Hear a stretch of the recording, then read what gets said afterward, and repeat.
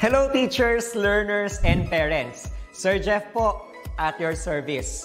Alam nyo ba na meron tayong website na tinatawag na DepEd Commons?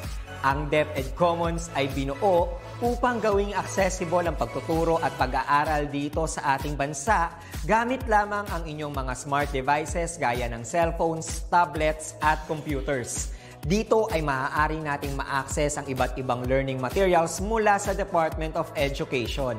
Meron itong mga interactive materials, electronic self-learning modules, at instructional video lessons mula sa DepEd TV na tiyak na makatutulong sa pag-aaral ng mga mag-aaral galing ka man sa public o private school. Walang problema dahil welcome ang lahat dito. Para ito sa mga guro, magulang at mga mag-aaral mula sa kinder hanggang grade 12, alternative learning system o ALS, at pati na rin ang special education. At huwag kang mag-alala dahil kahit walang load ay maaari mong ma-access ang mga learning materials. Tama, libre ito. Ang kailangan mo lamang gawin ay i-on ang iyong data at buksan lamang ang iyong browser at i-type ang commons.deped.gov.ph. Alam na ba ng iyong mga kasamahang guro o mag-aral ang tungkol sa DepEd Commons? I-share mo na ang video na ito upang matuto rin sila kung paano gagamitin ang DepEd Commons sa mabilis at napakadaling paraan. Muli, ito po si Sir Jeff at kita-kits po tayo sa DepEd Commons. Paalam!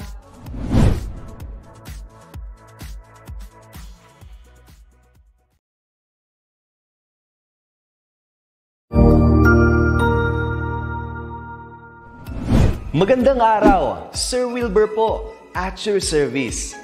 Narito ang ETUlay upang gabayan ka sa inyong pag-aaral upang lubos na maunawaan ang iba't ibang paksa o subject. Ang ETUlay ay isang free online tutorial class na pinangungunahan ng DepEd Educational Technology Unit sa pamumuno ni Undersecretary Elaine Del B. Pascua. Ang programang ito ay hindi lamang para sa mga bata, kundi ito rin ay magsisilbing gabay sa mga magulang at mga guro kung paano nila ituturo o gagabayan sa bawat asignatura ang kanilang mga anak o mga estudyante. Sa kasalukuyan, ang self-learning module mula sa rehiyon ng Calabarzon at kilala sa tawag na Pivot ang ginagamit sa ating ETUlay online class. Kaya ano pang hinihintay ninyo? Ihanda na ang inyong mga ballpen o lapis, papel o kwaderno at samahan kaming itulay ang pagkatuto para sa bawat batang Pilipino. Sama-sama tayong magtutulungan para malampasan ang mga hamon sa panahong ito. Halina't matuto kasama ang inyong online tutor sa oras na ito.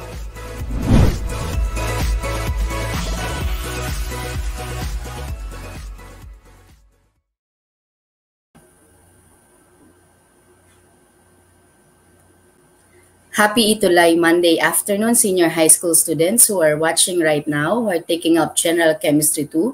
This is again Tutor Ann, who will assist you in learning the lesson for Quarter 4, Week 3.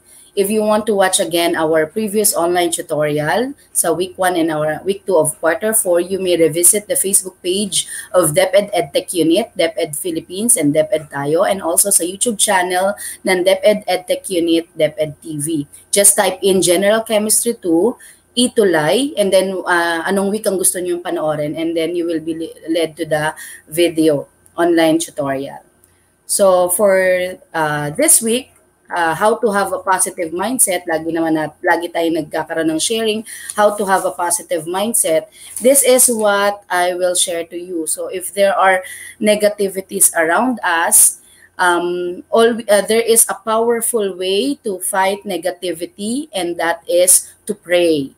So in praying, it does not change immediately our situation, but it will definitely change abruptly how we feel and how we see things. So syempre pag nagdasal na tayo, naiiba ang ating perspektibo sa ang ating mga pananaw. So medyo naiiba yung nararamdaman natin. So hindi tayo magiging padalos-dalos sa ating mga desisyon. So this advice is for adult and for yung mga young students din natin na nakikinig ngayon.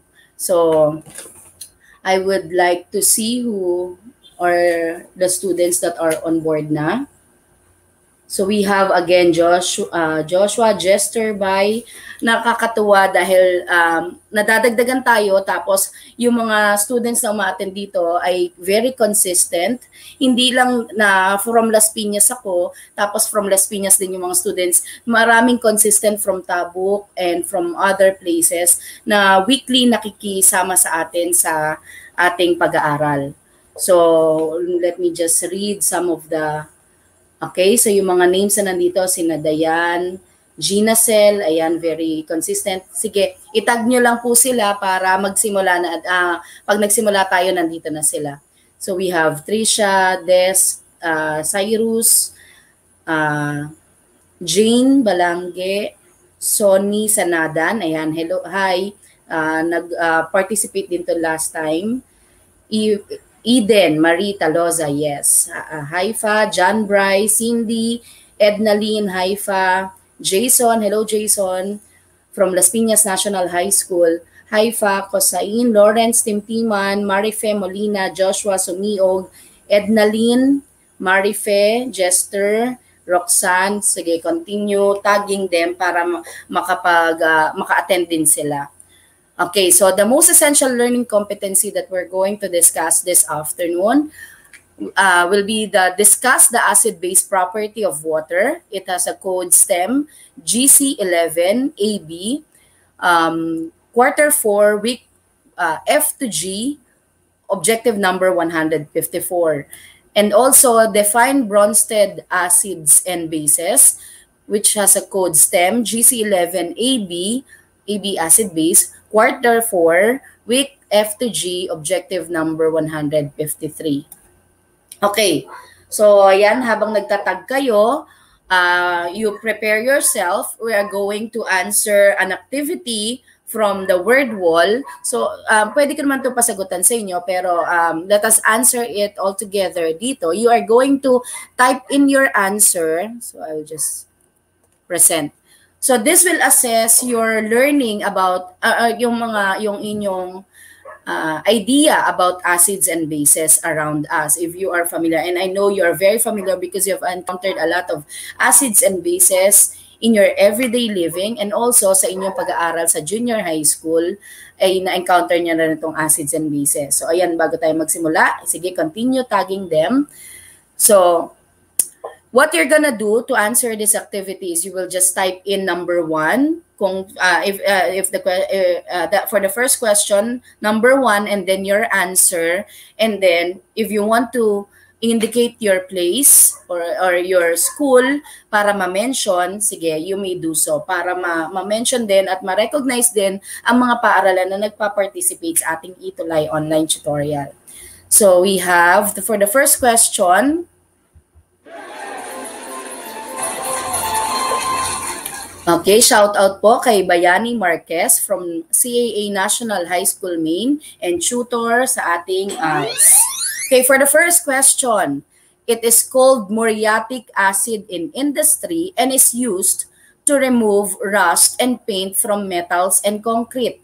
Okay, may sagot na kagad si Alan Palais. Wala namang A. Niloloko mo ko, Alan, ha?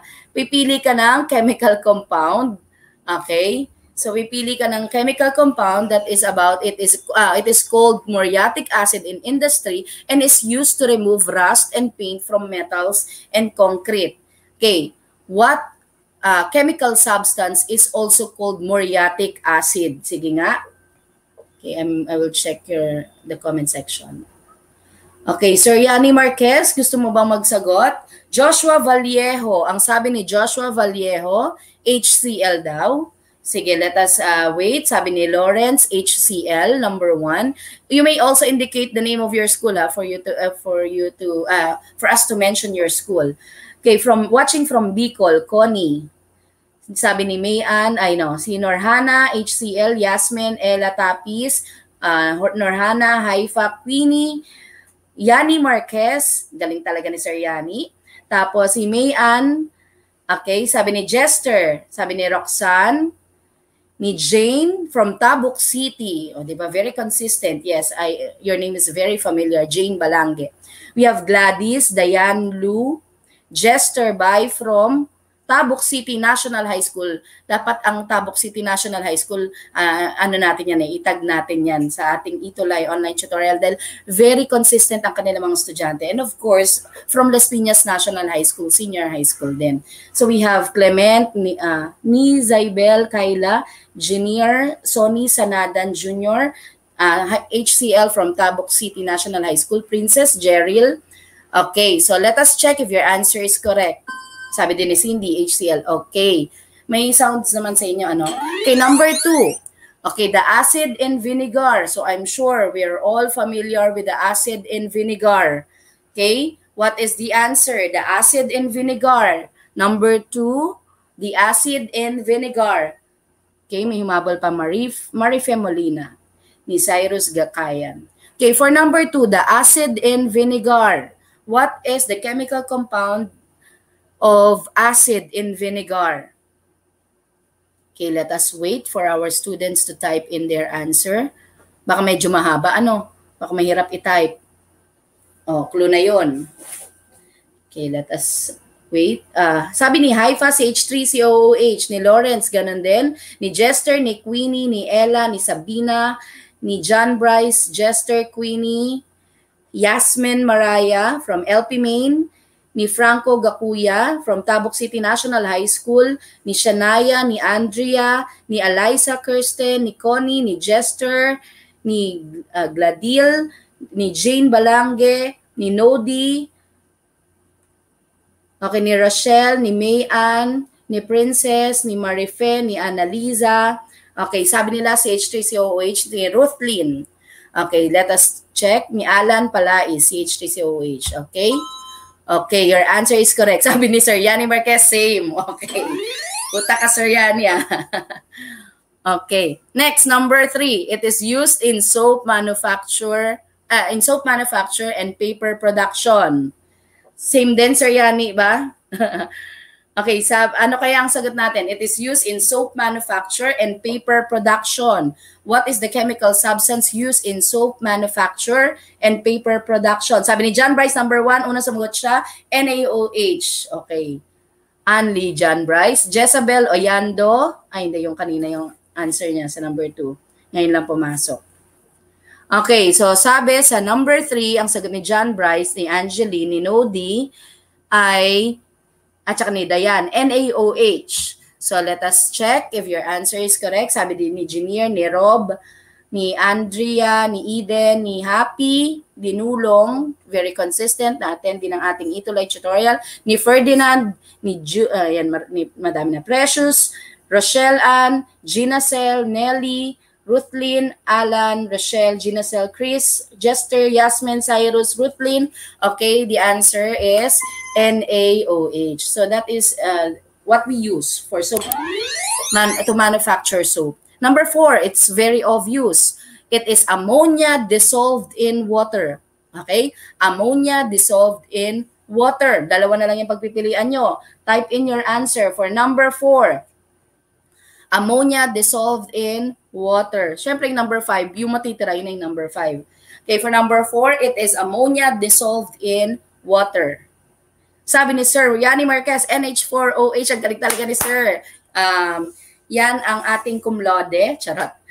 We have Lara Sadagan, Haifa, Lawrence, Kiara May, Yasmin, Ella May, Dre, Andrea, Mayan, Joshua, Robert, Nodi, Jason, Nohana, Eden, Kunyap, Alisto, Princess Joy, Gladil, Eliza, Kirsten, Clement, Ulalim, Ruthlyn, Simeon, Jester by, Jeriel, Lapadik. Okay, ayan, consistent na attend din natin sa ETUlay. So the answer is NH4OH. Very good, you're correct. Sabi din ni Dayan at saka ni Alan Palaris and ni Junimi Gamongan. And of course, sa number 5, and ni Ednalyn and Marife. Sa number 5, of course, it's H2SO4. Sa acid found in automobile batteries. Ayan, madalik yung number 5. Acid found in automobile batteries is in H2SO4. Okay, let us go back to our presentation.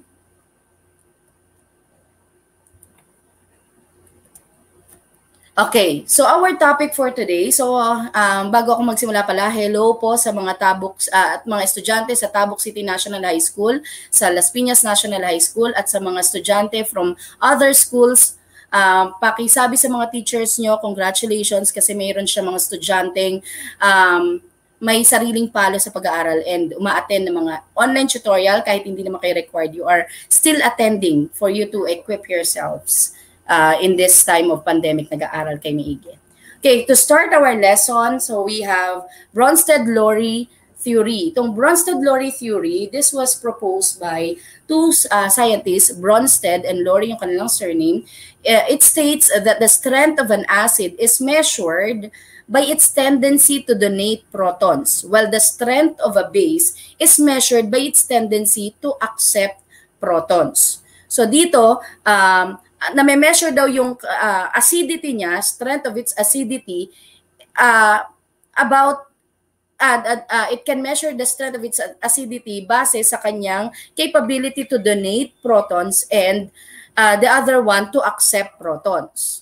Bronsted-Lowry acid-base reaction is any reaction in which a proton is transferred from an acid to base. So natatransfer yung acid na meron sa ating reactant, natatransfer niya to a base. The Bronsted-Lowry theory describes acid-base interactions in terms of proton transfer between chemical species. So inuulit-ulit ko, proton transfer. That proton transfer is H positive. So yung H positive, itinatransfer natin sa isang substance to change its property. Okay, water is amphoteric. Okay, pag sinabi nating amphoteric, it can act as both a Bronsted-Lowry acid and a Bronsted-Lowry base. Si tubig daw ay pwedeng Bronsted-Lowry acid siya, pwede rin siyang Bronsted-Lowry base. Anong ibig sabihin nun? Okay? This is an example para magkaroon kayo ng idea bakit ba si water is amphoteric. Okay, you will see that in this equation, si water, when it reacts with ammonia, it forms ammonium ion and hydroxide ion. Okay, listen carefully, students. Again, when water reacts with ammonia, it forms ammonium ion and hydroxide ion. In this case, makikita nyo si H2O, this one, H2O becomes OH. Nabawasan siya ng isang hydrogen. Ibig sabihin, this water donates a proton. Okay, nag-donate siya ng proton. In this equation, si water ay nag-donate, so considered siya na Bronsted-Lowry acid. Okay? In this example naman, water as Bronsted-Lowry base, you will see that from H2O, naging H3O siya. H3O positive, naging hydronium ion siya. So from H2O, naging H3O positive, naging hydronium ion, it accepted. So nagkaroon siya, it has the ability to accept. This H2O has the ability to accept proton, kaya naging H3O positive siya or hydronium ion. So that leads us, yung water na yan is a Bronsted-Lowry base. So para mas maintindihan natin, paano ba yung nagdo-donate, paano ba yung nag-accept, sino yung nagdo-donate and sino yung nag-accept, which substance donates and which substance accepts proton. That leads us to our definition of Bronsted-Lowry acid. Okay, a Bronsted-Lowry acid is any species that is capable of donating a proton or yung tinatawag na H positive. Kapag nag-donate ng proton, that is Bronsted-Lowry acid. And then, a Bronsted-Lowry base is any species that is capable of accepting. Sa reactant pa lang, makikita nyo, this one ay pwede siyang mag-donate. Kapag nag-donate siya, makikita nyo sa product side, nag-donate ba siya or hindi. Kapag nakita nyo na nag-donate, that one is the Bronsted-Lowry acid, nag-donate. And then if the species on the reactant side is capable of accepting a proton, which requires a lone pair, makikita nyo pa na may lone pair pa siya, that makes that substance able to accept a proton. For example, consider the reaction of ammonia gas with hydrogen chloride gas to form solid ammonium chloride. So this is the equation. We have the ammonia gas with hydrogen chloride gas to form solid ammonium chloride. So you will see that in HCl, si NH3 meron siyang lone pair. Diba nakalagay dito? Which requires a lone pair of electrons to bond to the H. Dahil meron siyang lone pair, this is capable of accepting proton. So si HCl naman, this is capable of donating proton. Ang proton natin ay H positive. Si HCl ay capable of donating proton H, and then this NH3 is capable of accepting proton, lalo na't meron siyang lone pair. So, alam natin na si HCl, yan ang magdodonate. Therefore, that is our Bronsted-Lowry acid. Kasi siya ang magdodonate. And then this one, this is capable of accepting a proton which requires a lone pair. Ito po may lone pair siya. Okay, so this is our Bronsted-Lowry base. Okay, manipis yung, hindi ko pa na-change yung aking pen. So that is the definition of Bronsted-Lowry acid and Bronsted-Lowry base. So you may screenshot this, you may write pwede kayo mag-mnemonics, palatandaan ko dyan para hindi ako nalilito. Kasi yung mga ganitong topic nakakalito, so lalagyan nyo ng mnemonics. BAD, o yan, bad. BAD. Ang Bronsted-Lowry acid ay nagdodonate ng proton. Ang Bronsted-Lowry base, BBA. Baba. Okay, BBA. Baba. Bronsted-Lowry base, nag-a-accept. Base, nag-a-accept. Acid, nagdodonate. Okay, so bad, and then baba.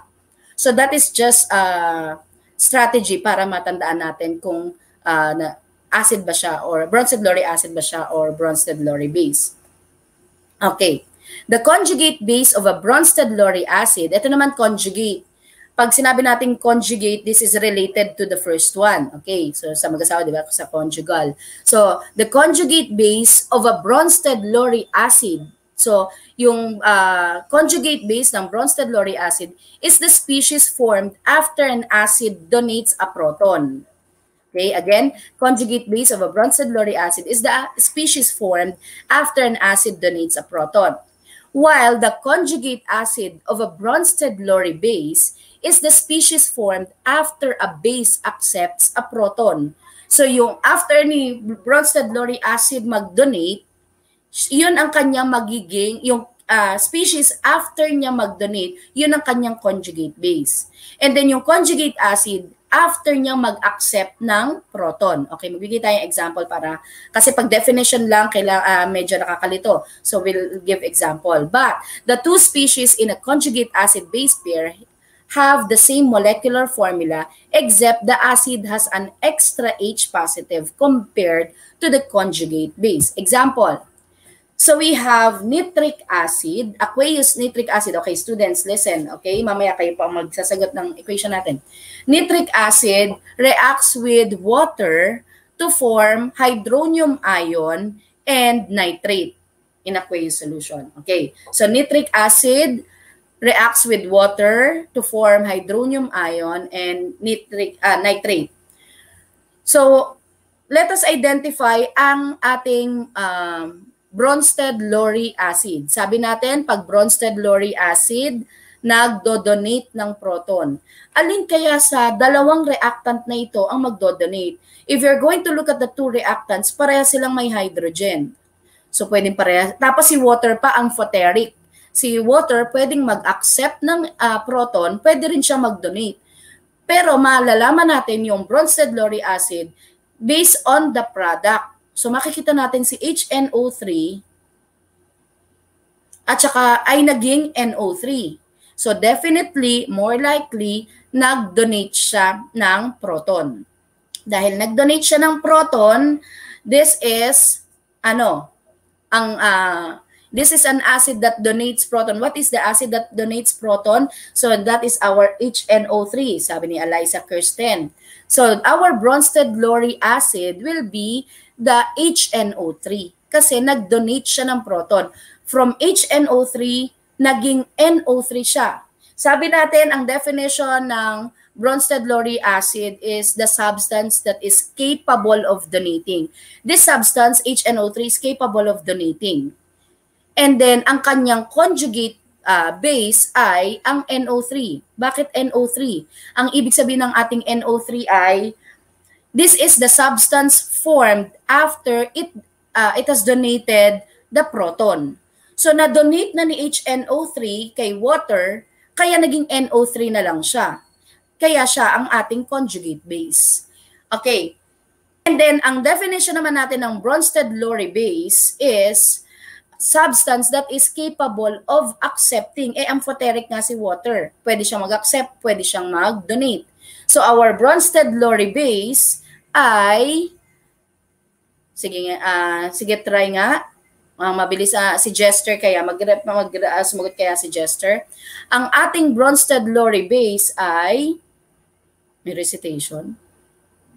Sige, sagot kaya si Jester.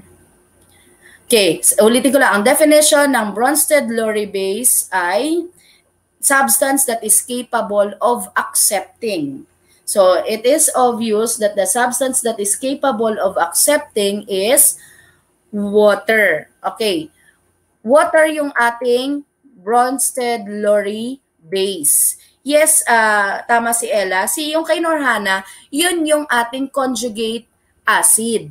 Okay? Kasi, ang ibig sabihin ng conjugate acid is substance formed after it accepted the proton.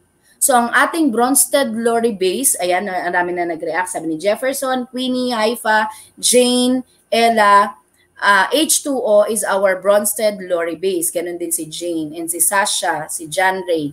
And ang ating conjugate acid is H3O or ammonium ion. So, take a look at that. Sana nagsusulat din kayo para hindi tayo nalilito dahil magbibigay pa ako, I guess, para may 5 pa ako na examples na equation.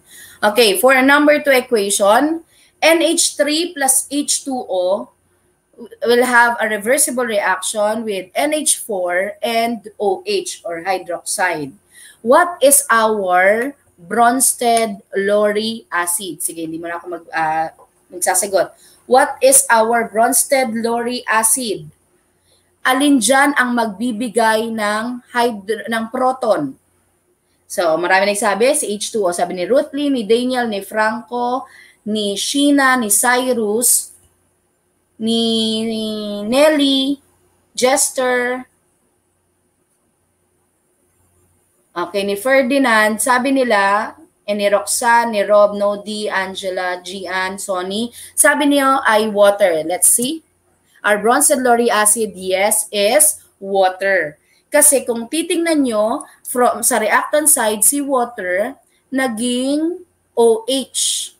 So, ibig sabihin, nag-donate siya ng proton. So, the substance that is capable of donating is the Bronsted-Lowry acid. And definitely, our conjugate base ay, ano ang ating conjugate base?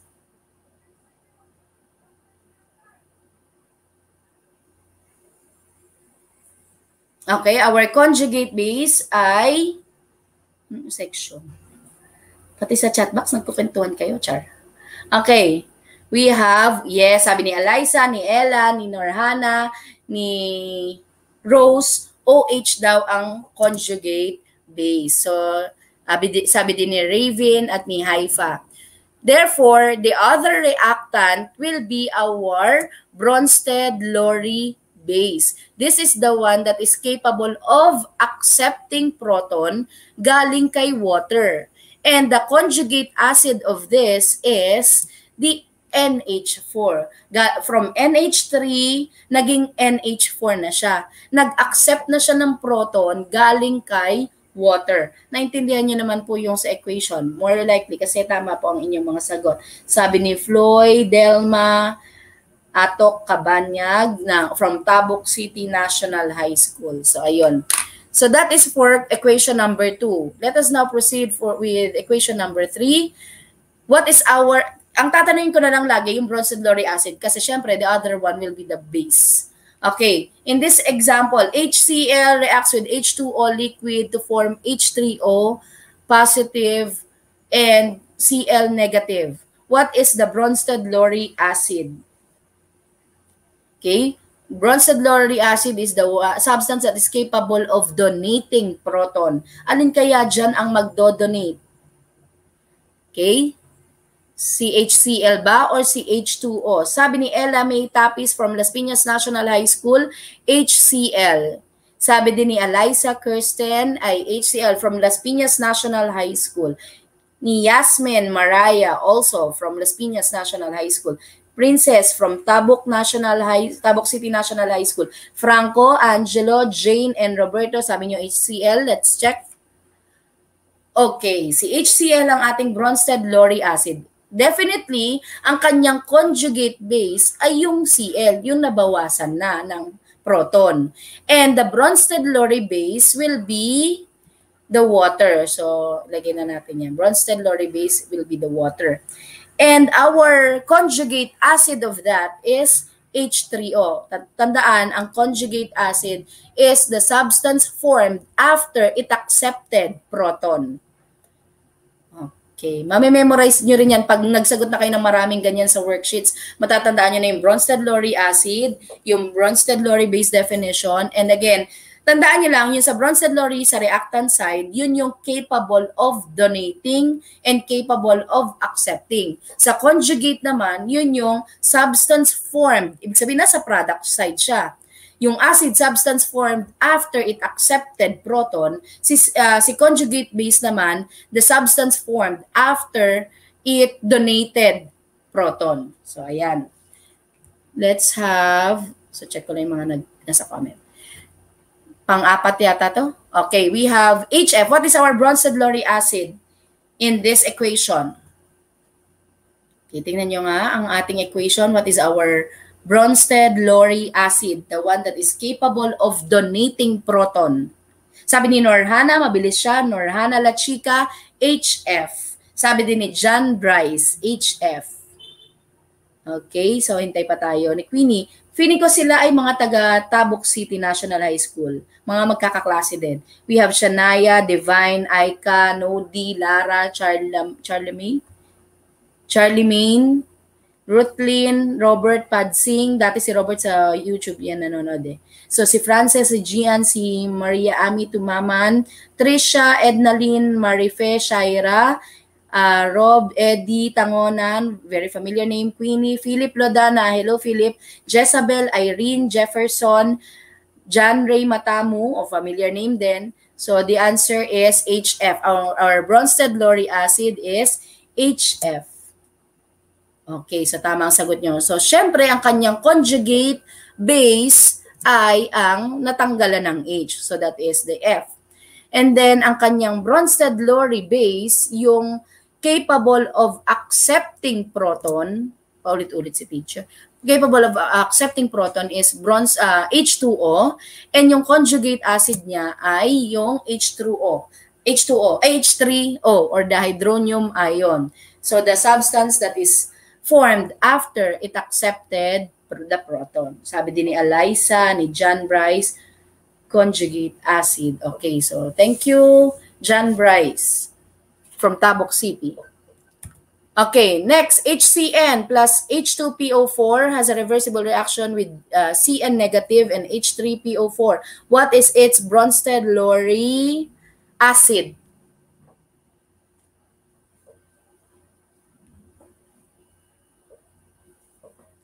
Sabi ni Jane Balangge, ay yung kanina pa yung HF. Na late siguro yung dating sa comment. Sabi ni Eliza Kirsten, si HCN ang Bronsted lauric acid. Ganon din si John Bryce, si Queenie, HCB. May HCB ba dyan? Okay. We have, sabi ni Maria Ami, ni Princess, ni Kiara, Ang bilis na pumasok ni Princess, ni Ruthie, Nodi, Aika, Ravin, Jefferson, Kiara May, Annalisa, Payawal, Kunyap, Ferdinand, Jelay, Shania, Shaira, Nodi, ayan, Franco, Jeril, Shirley, no, familiar name, Diane Lu, Nodi, Shaira, ayan, mention ka na. Eddie Tangonan, Ferdinand, Ruthlyn, Eddie, Jester, Diane, Trisha, Irene, Clyde, Irene, Shaira, ayan. So, ang sagot nyo ay HCN, ang ating Bronsted Lowry acid, which is correct. And our conjugate base of that is yung nabawasan ng H, which is the CN lang. So, that's the conjugate base. And the Bronsted Lowry base is the H2PO4 at ang kanyang conjugate acid, yung nadagdagan, the one that accepted the proton. So, conjugate acid. Okay, so malapit na mag-6. Ang bilis lang talaga ng oras. Next, we have HS negative plus OH to form S negative 2 plus H2O. So, what is our Bronsted Lowry acid? Let's see. Last na yata to bago ako magpa-quiz. Okay. Bronsted Lowry acid ng HS negative reacts with OH negative with a reversible reaction with S negative 2 and water. Sabi ni Lawrence Timtiman, HS negative. Ni Robert, ni Hatcherlin, sabi ni Jester by OH, question mark. Ni Floyd Elma, ni Yasmin, ni Philip, ni Sally, ni Sunshine, ni Ja, ayan. Nodi, Annalisa, ang Angelo, Sheena, Diane Lu, Divine, Sistine Valenzuela, hello, Gladys, Eddie, Lara Sadagan, ayan, ni Princess, Joy, ni Irene, Joy, ni Charlemagne, ni Lara, and si Rose, Tabok City rin ba yun? Ni Ira, ni Edna Lynn. So the answer is, the Bronsted Lowry is, of course, the HS. You are correct. Okay. Next is, sabi ni Irene, ni Antoinette, ni Maria Ami, ni Jeril, ni Junimi. Okay. Ni Roxanne. And this is our conjugate base, yung natanggalan ng H. Nag-accept, substance formed after it donated. And then the Bronsted Lowry base is OH. And then that is the substance that is capable of accepting. And this is the conjugate acid na accept na niya. So water na siya. Okay. Since it's already 5:55, we have 5 minutes left. I will be asking you to answer again this word wall. This time, key terms lang. Narinig niyo ko kanina na paulit-ulit ako sa definition kasi nakakalito naman talaga yung, pag ganyan, kailangan may mnemonics ka talaga. So, yung BAD, Bronsted Lowry acid, nagdo-donate. Si Bronsted Lowry base ay nag-a-accept. So, tapos yung conjugate acid and conjugate base. So, here are the key terms that you have to remember. So, I put it in a quiz para makapagsagot kayo. Okay. Let us see. Ready your keyboard. Okay, for our quiz. Okay, question number 1. What is the substance that is capable of accepting proton? Again, substance, may sagot ka. Ayan, si Rob, si Blagan, sabi niya A. Yan ba ay sagot mo talaga na final answer? Sabi ni Jinier Casiano, A, substance that accepts proton. Sabi ni Shaira, A, Sabina, A, Ian, Cyrus, okay. Ni Queenie, sabi ni Queenie, ni Ella, nag-iba sila. Sagot nila B. Sabi ni Rose, B din. So, yan, may nagsasagot ng A, may nagsasagot ng B. So, sino kaya ang pakikinggan ko? Sabi ni Lawrence Simtiman, B. Ni Jester, B. Diane, A. Okay, ni Junie, A. Irene, A. Sabi ni Raven, B. Ibig sabihin, naglalaro lang sagot sa A and B. Sabi ni Raven, ni Jester. Okay, so lock in your answer. Charot. So, what is the substance that is capable of accepting? Kami mention ko lang kanina. Okay? Yan yung baba na mnemonics ko kanina. So, ang susundin ko ay, ayan, may mga, sa bandang dulo, marami nang nag-B. So, the answer is B. Okay, so sa mga sabi ni Roxanne, ni Jezabel, ni John Ray, ni Nodi, ni Dayan. So, yung iba, nag-change answer na, ni Lara, si Karen, si Franco. Okay, for question number 2, sige, gamitin natin ng 50-50. Wala, para lang magamit natin. What is the substance formed after an acid donates proton? 50-50, alisin ang dalawang mali. Char. Okay, what is the substance formed after an acid donates proton? Is it B or D? Sabi ni Rose, A, wala pong A, natanggal na. So sa number 2, wala pong A, natanggal na. Sabi ni John Bryce, D. O, D pala. So tingnan natin kung D. Sabi ni Angelo, D. Ni John Bryce, D. Ni Myra, sabi ni Myra, A, wala na po yung A, natanggal na sa 50-50. Sabi ni Robert Padsing, haha, hindi pala yun. Si Eliza pala yun. Anong tawag mo? Sabi ni Franco, D. Ni John Ray, D. Robert, ni Shaira. So, ang dami na nag-answer ng D. Let us check. Ni Honey, ni Roxanne, ni Aika, ni Jester, Trisha, Dayan, Gina Cel. Okay. Let's see. Okay. Your answer, letter D, is correct. Okay. Question number 3. What is the substance that is capable of donating a proton? Okay. Kung sure na kayo dito sa sagot nyo, sige, gusto kong i-times 2. Okay. Pag nag-times 2, yung pag tumama kayo, times 2 ang score. What is the substance that is capable of donating a proton? Sabi 3A, sabi ni Hatcherly, ni Cyrus, ni Ella, ni Antoinette, ni Sonny, Lawrence, Robert, Ruthlyn, Nodi, Franco, John Bryce, Gian. Mukhang sure naman kayo. Ni Raven, ni Roxanne, kaya tinimes to ko na. So, ni Sistine, ni Roxanne, ni Konyap, ni Shaira, Rob, Kiramay, Gina Cel. Okay, the answer, sabi ni Jester, ni Jeril, ni Ja, ni Honey, ni Jinier. Okay, the answer is A. C. Okay, so that is correct. For number 4, okay, your score, 300 na. Baka pwedeng i-load natin to. O i-Gcash. Sorry. For bonus round, anong piliin natin? Wag lang to. Ito. Ito na lang.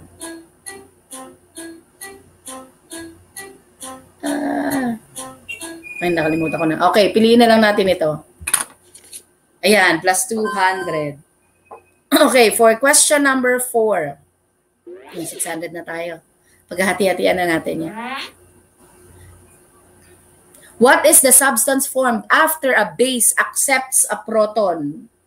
Okay, ito yung nasa product side na siya. Substance formed after a base accepts a proton. Is it, I'm sure hindi na yan sa Bronsted kasi nasa product side nga, di ba? So is it C or D? Okay? So sabi ni Rose, ni Jezabel, ni Rose C, ni Eliza C, Jester C, Shaira C, okay, Charlie Main. So halos lahat pa nagsasagot ngayon ay lahat C ang sagot. Ni Sistine, ni Ira, ni Hatcherlyn, Raven, Franco, Divine, Marife, Sony, Jeril, Ira, Happy, Sabina, Sha,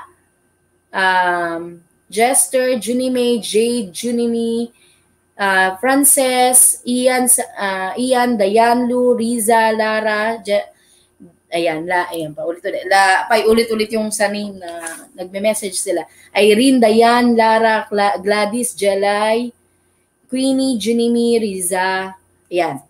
So the answer is letter C. Sabi ni Trisha, ni John Ray, ni Sunshine. Letter C.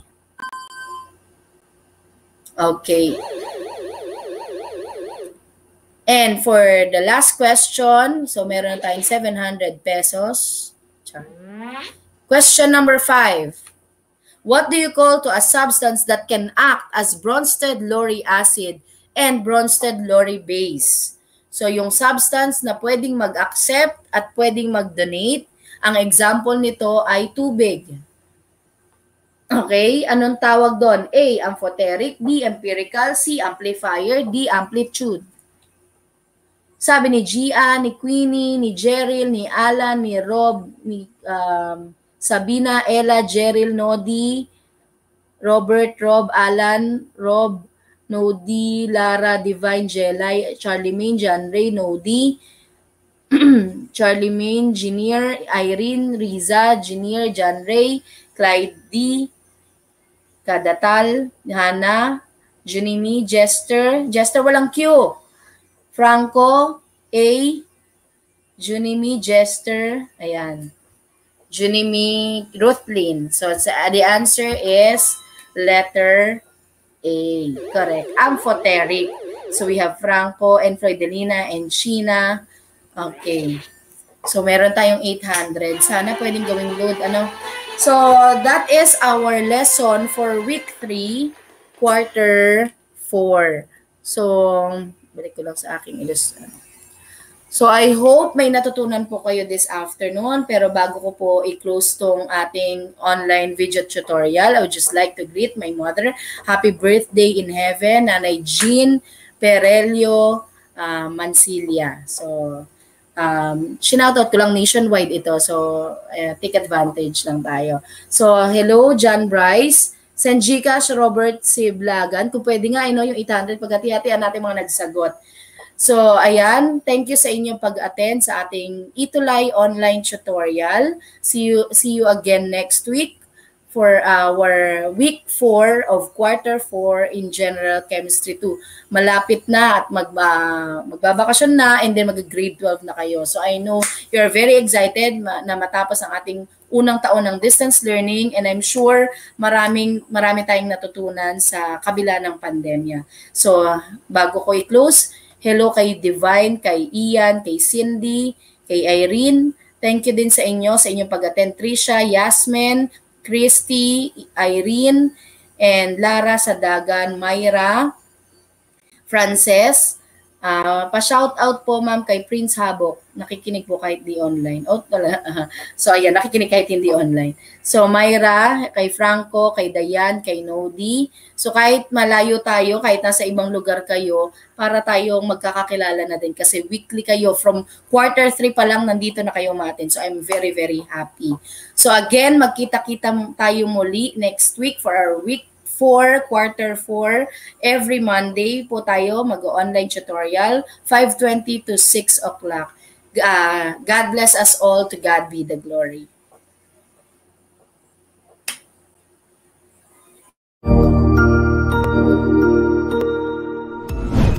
Sigurado ako na marami ka na namang natutuhan sa ating ETUlay tutorial session ngayong araw. Tandaan, ito ay hindi lamang para sa ating mga mag-aaral, kundi pati rin sa ating mga minamahal na guro at mga magulang na kaagapay natin para maituloy ang pagkatuto sa kabila ng nararanasang pandemya. Patuloy ding sumubaybay sa DepEd TV para sa mga araling ginawang video episodes. Mapapanood ito mula Lunes hanggang Sabado, alas 7 ng umaga hanggang alas 7 ng gabi sa inyong mga telebisyon. Abangan bukas mula alauna ng tanghali ang iba pang aralin sa ating ETUlay free online tutorial session sa English. I-like and subscribe at manatiling nakasubaybay sa ating ETUlay tutorial session sa DepEd Edtech Unit FB page at Educational Technology Unit channel sa YouTube at sa DepEd Tayo at DepEd Philippines social media account. Paalam!